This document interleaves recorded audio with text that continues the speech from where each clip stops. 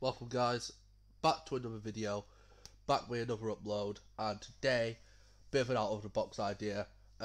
If some of you didn't see my streams before I went off to do my mock exams, you would have known that I enjoy racing, as you saw me do Forza Motorsport 7 and continuously beat JJ's arse at it. Sorry JJ. But yeah, I'm going to predict the F1 2021 season. Some of you might not be interested in this, and if you're not, I understand. But this is just my personal hobby coming out here. So, before we get started, please make sure to like, share, and subscribe for future content. January 30th, keep that in your calendar because this shit gotta go down. But without further ado, before I get to ranking the drivers and constructors, I wanted to make a couple of predictions of my own. The first one is Daniel Ricciardo to win a race at McLaren this season. It's kind of obvious. Ricciardo, top class driver, probably has one of the best race pace on the grid right now. Probably behind Hamilton, but Ricciardo's fast, and I feel like he would just work well with that McLaren car, and he'll just get a win. Next up, I have got Sebastian Vettel to get a podium with Aston Martin. People have said this on the internet before, but I'm going to say it. Vettel's not a four-time world champion for nothing. I think the ability may go away, but the class driving that Vettel produces does not. And a third prediction is that I think Tsunoda will cripple under the pressure and not perform as well as people expect. He's still a rookie in the sport. He's going to be his first season. I think he's going to be like maybe Mazepin. He's not going to perform as well as he should. And then he's probably going to do a Schumacher and he's probably going to be like a Schumacher, not perform well, and then he's going to shoot up and probably be on par with Gasly, maybe even beat him a couple of times. The last one I have, this was the ballsiest one I've got, and I'm going to go with Carlos Sainz to win a race with Ferrari. Sainz has the ability to win it, so I would do it in Italy. Yeah, I know the McLaren car's better, but Ferrari have drastically improved their engine over the winter break, from what we've heard. But yeah, there were 4 predictions. Now I'm going to give you my driver of the season, and it was close between 2 drivers, but I'm going to give it to Daniel Ricciardo. The other driver I'm thinking of was Pierre Gasly, but I think Ricciardo and the McLaren team, like I said before, are going to work so well together, especially with Norris's side, 2 jokesters on the grid. Media-wise, they'll be the best team on grid, just for the media sake. But also ability-wise, I think they're the second best on the grid. Bit cocky, yeah. McLaren's my favourite team, so. Upset of the season. I know he did well at the end of last season, but I'm going to go with Ocon. Just compared to Alonso, he's going to do poor. Alonso, I still think he has that racing ability that he had just before he left. Maybe a tad bit more because he's expanded his ventures to different motorsports. But I feel like Ocon's going to perform poorly for most of the season again. Race of the season. So basically, which race do I think will perform the best? I'm going with a bit of a safe one here, but I'm going to go with Interlagos, or the Brazilian Grand Prix. We've seen that it can perform very well, the track, unexpectedly, with the rain as well. I'm hoping there's rain this season, and that'll make for a very exciting race. And surprise of the season, I'm going to go with Sergio Perez. People are expecting Perez to maybe match up to Verstappen's racing talent. I think Perez is more talented than Verstappen, but Verstappen's just got more raw pace.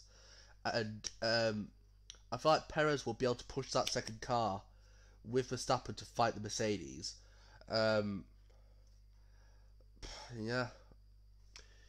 So, surprise of the season, Sergio Perez. Um, I feel like Perez has deserved this for a long time. The last top team he went for was McLaren, and that was when they had their downward trajectory. Um, but yeah, Perez deserves his spot, and I think he's gonna probably win 2 races this season. I'm gonna guess Perez is probably gonna win France and Mexico. I'm gonna say. But anyways, before we get on to that, time for a quick recharge. Okay, I was a bit topsy-turvy about which one I want to start with here, but I'm going to start with the constructors because it's a bit less predictable. Sorry, a bit more predictable. So, in 10th place, who have I got?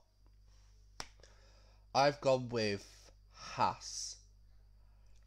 Car, downward trajectory. The best season was probably 2017, maybe 2018. But I can't see that car getting any better anytime soon. Especially with 2 rookies like Nikita Mazepin and Mick Schumacher. Schumacher takes a while to settle in, and Mazepin will probably crash out 4 times because of how bad his driving is, like just how reckless he is. And I just don't think Mazepin has the pace to be in F1 yet. They should have gone with someone different or kept Grosjean, because I feel like the rookie veteran partnering does well. So maybe Mick could have learned off Grosjean and just gone with it. 9th place, I have gone with Williams. Now, I feel like they are going to improve, but I don't feel they're going to improve massively. Russell, I'm expecting him to get a couple of points finishes, especially after his amazing performance at the Sakir Grand Prix. 8th place, obviously Alfa Romeo. Just going to be as normal as a thing. I feel like Raikkonen's going to fall off, and Giovinazzi's going to be one to take most of the points for Alfa Romeo. That's about it. 7th place, very close here on who I wanted to be 7th. Because I feel like 7th to 3rd is very close. But I have gone with AlphaTauri. Gasly's going to be a key part of the points playing positions here this season. Tsunoda, I'm expecting him to make some points positions regularly, but I don't expect him to get higher than 6th. Gasly, I'm expecting him to get on the podium at least twice this season. But yeah, I feel like Gasly's going to be the main points player in this season. Tsunoda's going to be a bit like Raikkonen and just try to catch up with a teammate. 6th place, I have gone with Alpine Racing. Alonso and Ocon, 2 very fiery characters. Ocon's a very young driver. I don't feel like he's going to perform well. Alonso, I think he's going to bring the spark that the team needs to push it against teams like Ferrari. Obviously, they beat Ferrari last season, Renault. But Alpine's first season, I don't think they're going to do as well as they hoped they would. I don't think they're going to do better than Ferrari this season.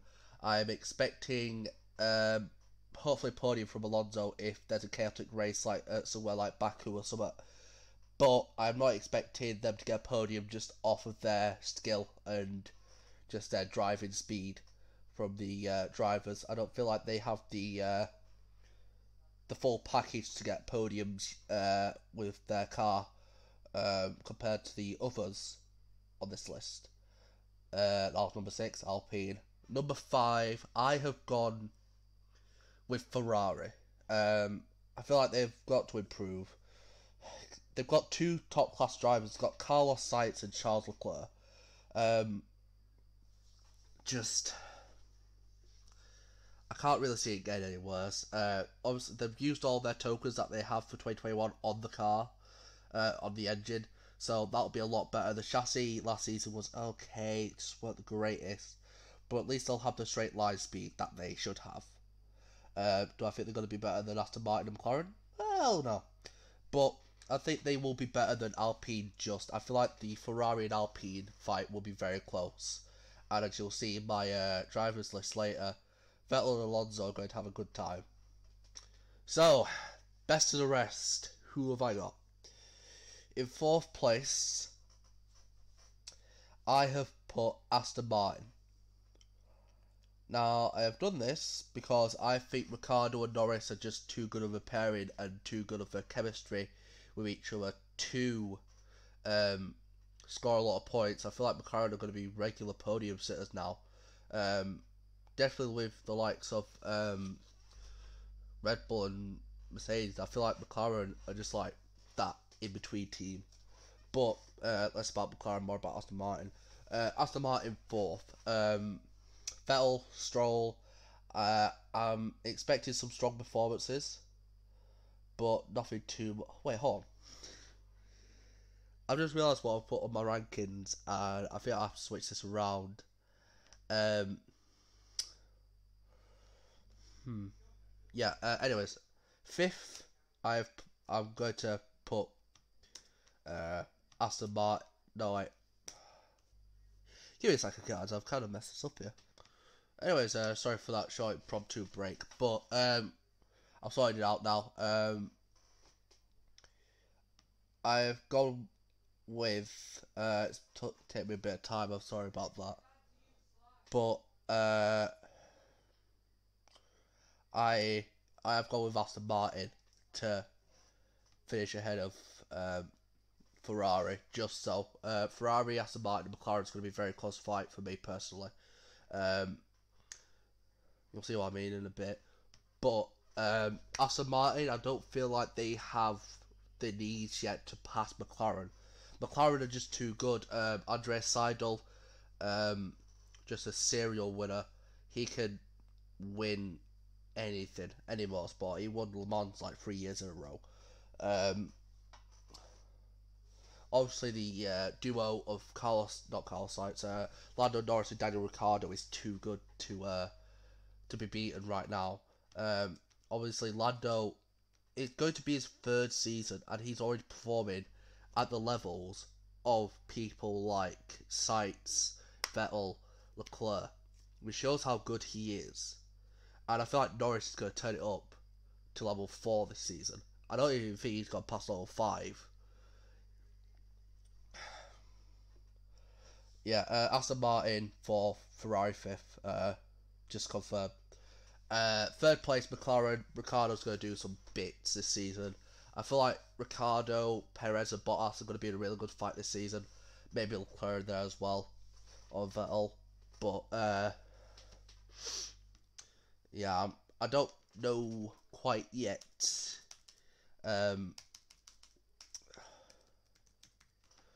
Who out of Ricciardo and Norris will get the first win? I hope it's Norris, but I think it's going to be Ricciardo just because of how good he is. Alright, second place. My gut feeling is saying Red Bull, so I'm going to go Red Bull. Strong pairing of Perez and Verstappen, but it's just the Mercedes is too powerful. You can't beat it. It's probably the best car ever made in F1, and no matter how good the drivers are, Red Bull need to improve their car. They need to make the car more equal for the second driver as well, not just like it was last season. Just the stuff with Verstappen right now reminds me of the stuff with Button and Hamilton in 2012 when the car was just so suited to Jensen. But yeah, Red Bull second, Mercedes first, and they will grab their 8th consecutive Constructors title in a row. Let's move on to the drivers. Now, moving on to the drivers, I'm going to skim over 20th to 11th and then explain a bit more in detail 10th to 1st. So, 20th place, I've got Nikita Mazepin. Just not good enough. Schumacher, I've got 19th. I don't think he'll settle in as well this season. Next season, maybe. 18th, Latifi. He'll improve a little bit. Probably score like 2 points or maybe. That's about it. 17th, Raikkonen. He's going to retire, I think. 16th, Yuki Tsunoda. He's not going to perform that well. I don't think he's going to be up to the levels of Gasly yet. But I can see him becoming a top-class driver this next season. 15th, Antonio Giovinazzi. I feel like Giovinazzi is going to come into his element this season with Alfa Romeo. And get some decent points. And I think he's going to be in close battle with 14th place, George Russell. Russell will probably score a lot of points this season. Like, he'll probably get 10th or 9th, like, most of the time. And just be a consistent point scorer, but very low point scorer. That's about it. 13th, Ocon. He's going to have a poor season. I don't really see him improving over last season. 12th, Gasly. I think he'll have a tad bit of bad luck, but the races he's done have bad luck and he's going to absolutely bang it. 11th, Stroll. That Aston Martin car will be good, and I feel like Stroll will perform to a good extent. He'll be a bit like an Ocon. He won't perform as well as his teammate, but he'll still smash out the park, I think, for a little bit. 10th, I've gone with Alonso. Alonso will probably snag a couple of good positions this season. I see Alonso probably, well, most likely beating his teammate, as you see now. And yeah, Alonso is probably one of my favourite drivers of all time, aside from Hamilton and Schumacher. But I don't see him performing as well as his 2006 counterpart, obviously. But I don't see him performing to the levels that he thinks he's going to perform to. It's just how it is, isn't it? It's always something that he has to look out for. Alonso is too high expectations for himself. And that's always been his problem. He has too high expectations, which is why he's so toxic in a team. But hey ho. 9th place, Carlos Sainz. I feel like him, Norris, and Vettel, from 10th to 7th, it could be in any order, in my opinion. Heck, even 6th. I feel like from 10th to 5th, maybe. Actually, no, 10th to 6th, it could be any order, but this is how I've got it. But Sainz, I feel like he'll have very good point scoring positions. I feel like the Ferrari will be probably the equivalent of Force India in 2017, just consistently scoring points, just enough to get up the rankings. 8th place, I've gone with Lando Norris. He's going to go up to another gear and just try and battle with Alonso, Sainz, Vettel and Leclerc, and I feel like he's going to end up in a decent position because of how good he is and his potential. 7th place, I've gone with Sebastian Vettel. I see Vettel really improving over last season. Last season was a nightmare for him. And, yeah, hold on a second, guys. Sorry about that, guys. Bit of a job I had to do. Family stuff, you'll understand. What was that? Vettel, yeah. I can see Vettel getting a couple of podiums, maybe 2 or 3 if he's lucky.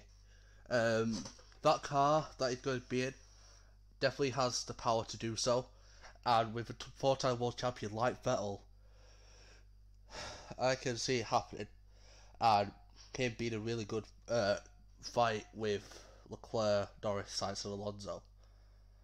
Speaking of Leclerc, that's who I have in 6th place. Leclerc way outperformed that car last season. Let's not deny it. Do I think he's going to outperform again? Yes, but not to the extent that Ricciardo will.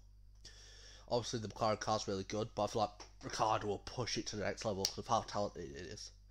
Leclerc will push his car to the next level, but his car's 2 levels behind McLaren's, so. 5th place, Daniel Ricciardo. Best of the rest. Top class driver, he'll get 4 podiums, 1 win.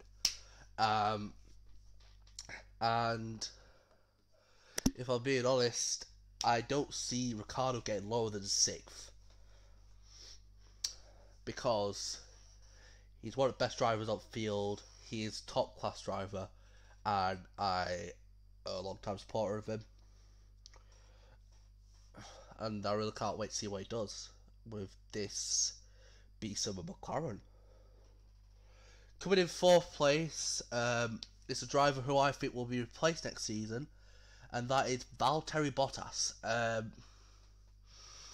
He performed poorly towards the end of last season. I feel like that form's going to carry over into this season.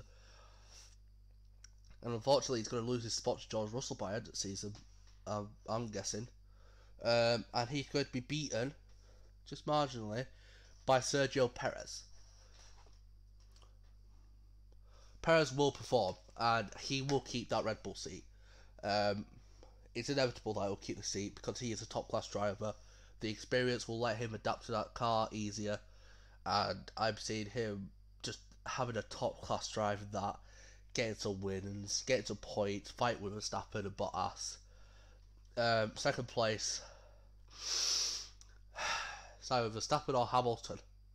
Last season, I didn't upload a predicted video of last season, but last season in my head, I put Hamilton first, Verstappen second, and I was right.